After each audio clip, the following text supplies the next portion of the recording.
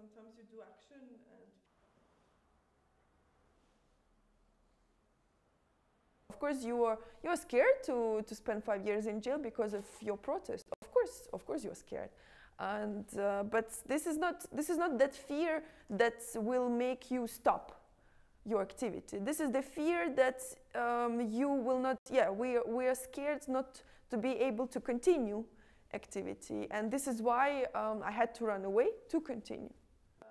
Conditions in the movement are very hard. The relationship. We are a bunch of angry women who choose their strategy as a feminist strategy to take off their tops and to write on their body that was for so long objectified, to transform their body in a political weapon, in a political poster, to write everything we want them to know.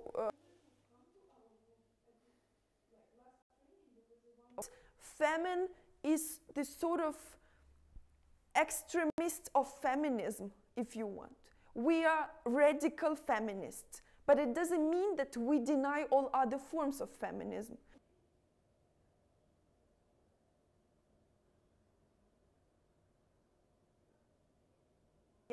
Femen is represented in 9 countries today, and we are not 5. We're not a bunch of friends.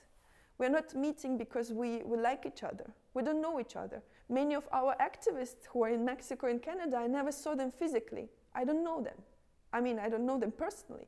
But what I know about them, that we are connected to same idea and same strategy with sign and name of Femen. And I would never continue and I would never defend so much this ideology and this form of protest if there would not be women who every day would join us. And if there would not be new countries who would appear, new activists from other countries who would appear saying, we want Femen in our country.